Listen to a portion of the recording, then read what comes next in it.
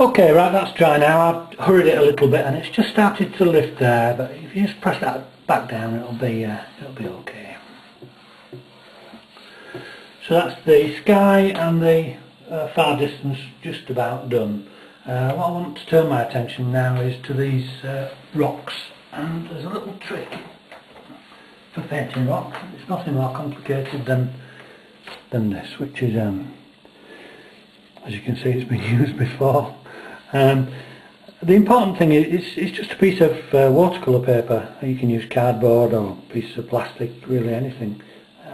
The thing to do is to make sure that you tear it randomly so that you get different shapes on those edges, and to keep changing the direction of it when you use it. For the rocks, we're going to mix some burnt umber with a little bit of blue in it. So we're going to mix burnt umber, a little bit of Payne's grey, and then some ultramarine. And I want that to be quite strong, because these rocks are going to be the focal point of this painting. So there we've got a mixture now of blue and brown. And I'm not going to overmix this. I want some of the blue to show through on the rocks. You'll see why in a moment. So all you do, just make sure, I always try and make sure that I've got more than enough paint than I need for the job in hand, because there's nothing worse than having to mix more paint halfway through doing what you're doing. Just want a bit more blue. Okay, so I'm happy with that. And the strength is okay. I wanted it to be quite strong. And all you do is dip your paper into, and put it quite flat, and then hold it flat on your board, and literally just move it around in kind of jaggy motions. Keep altering the direction of your piece of paper, and then you'll get some interest.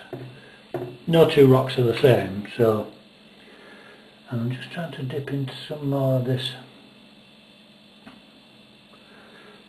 blue. I'm just going to strengthen that with a little bit more brown. Just want a bit more brown in that mix. It's gone a bit black, so I'm going to mix a bit more burnt umber into that mix. This is going to give me quite a strong colour. I'm taking a different side of this.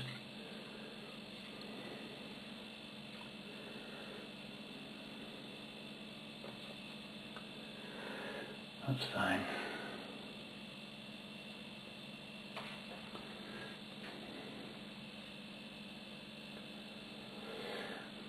Now on the shadow side of these rocks, bear in mind that the sun's coming from this direction, so this paint's still wet. What I want to do is with a bit of black and the brown to denote the shadow side.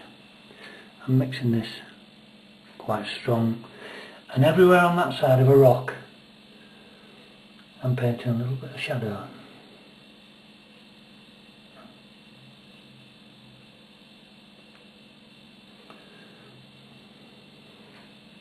You've got to make sure that this mix is stronger than the one you've just put on.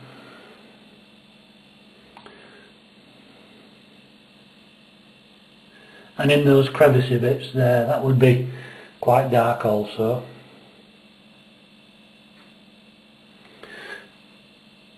So on the bottom of the rocks there would also be shadow, so I'm just denoting some shadow in those areas.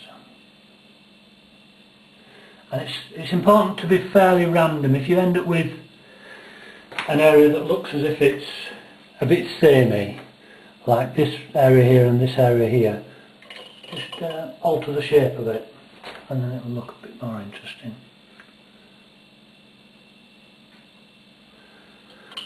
I'm just weakening that now, and I'm just going to bring some of this colour, which will denote kind of melting snow and a bit of shadow. Yeah, it's looking good now. And these areas here are areas of paper that I've just left that look as if they've got snow still sitting on them.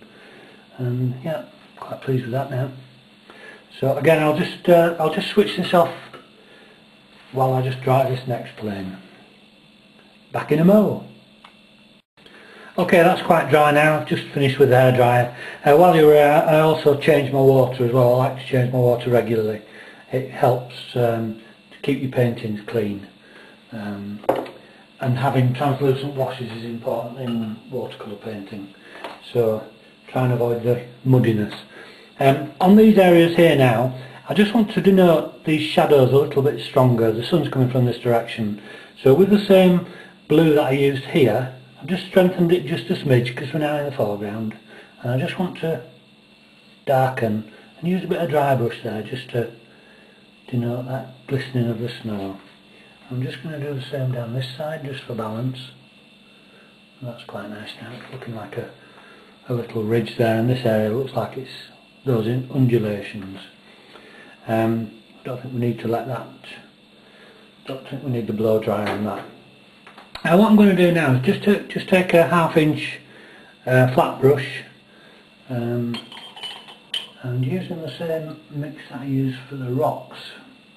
No, I won't actually use that. It's burnt umber I want, and so this is burnt umber and yellow ochre.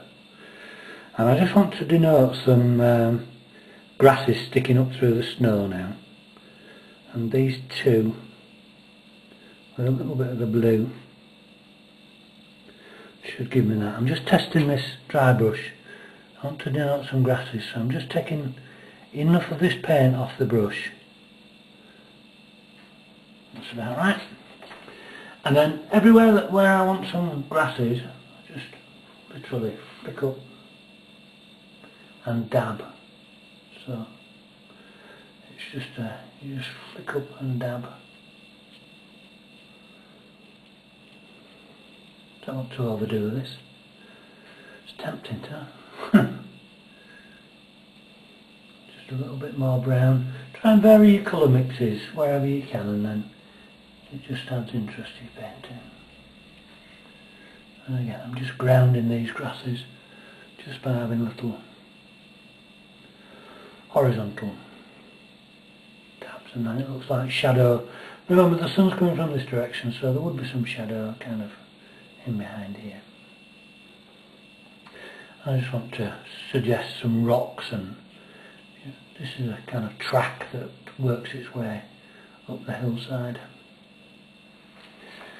and that's fine for there. Just wash that brush out using a 1-inch flat brush now, 30 mil. Just going to wet that and dry it off. A brush that's dry won't pick up paint properly, so you've got to wet them first, but they've got to be just slightly damp to be able to pick up the paint. What I'm going to do now, with the same similar mix that I used, I'm just going to add a little bit more light red in that. We now want to do the boughs of these trees here. So with a flat brush, I actually prefer to use a flat brush than a rigger. If we drag it horizontally, you can see that looks like a silver birch. So, got a rocking drawing board here.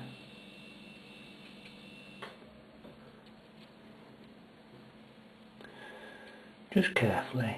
And trees always grow narrower as they get higher up, so you've got to make sure that if you overdo it, like I did here,